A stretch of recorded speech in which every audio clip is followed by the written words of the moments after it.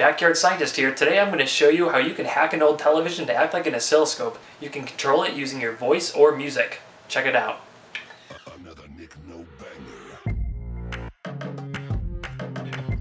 Alright, now before we begin, let's go over the list of materials we'll need for this project. The first, of course, is a TV, some speakers, a multimeter, some headphone wire, a couple screwdrivers, a wire stripper, and of course, a cat. This is non-negotiable. The next thing we need to do is completely disregard all warnings on the back of the case of the television and remove it. And when I say disregard, I really mean disregard. I hate warnings. Warning, before you continue, you must discharge the flyback transformer. Alright, now we need to locate these 4 wires on the circuit board. They are connected to the 2 deflection coils in the back of the television. What the deflection coils do is deflect the electron beam vertically or horizontally. We need to isolate the vertical deflection beam. Now to do that, we'll need to cut all 4 wires, and we'll be testing them with a multimeter. Connect your meter to 2 of the wires coming from the coil. If they match, that means that those wires belong together. Now tape your matching pairs together. Now we must distinguish between the horizontal and the vertical deflection coil. To do this, reconnect 2 wires to the circuit board and turn the television on.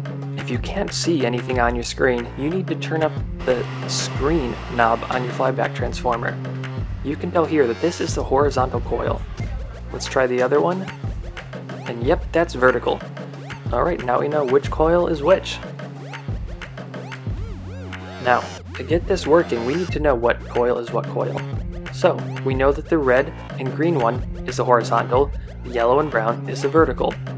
To visualize music, we need to leave the horizontal coil intact, and we'll modulate music through the vertical coil. To do that, we'll cut an old audio cable and remove the leads from it, and then we'll connect this to the vertical coil. Now, we'll take the old horizontal coil and connect it to the vertical coil leads on the circuit board. This is important. Remember this. Remember! Alright, we're all hooked up now. Let's plug into music and enjoy the show.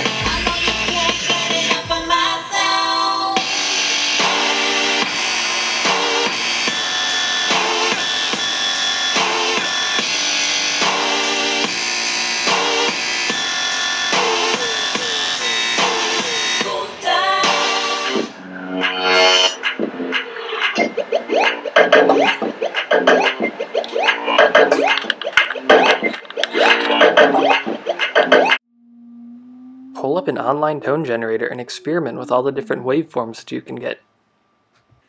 Now I thought this was pretty neat too. Not only can it play a sine wave, but it can also play sawtooth, kind of a triangle wave, and also a square wave.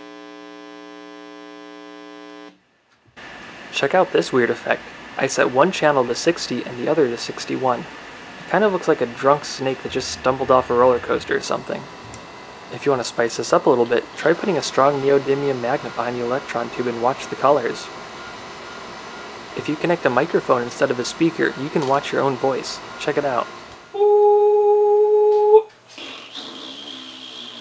Oh, I can sing! For more interesting projects you can make with an old television, like this small Tesla coil, or this high voltage supply, check back in the description or watch for new posted videos in a couple of weeks.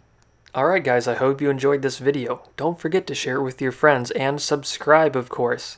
Additionally, you can now follow me on Twitter at ChemicalKevy. See you soon. Bye.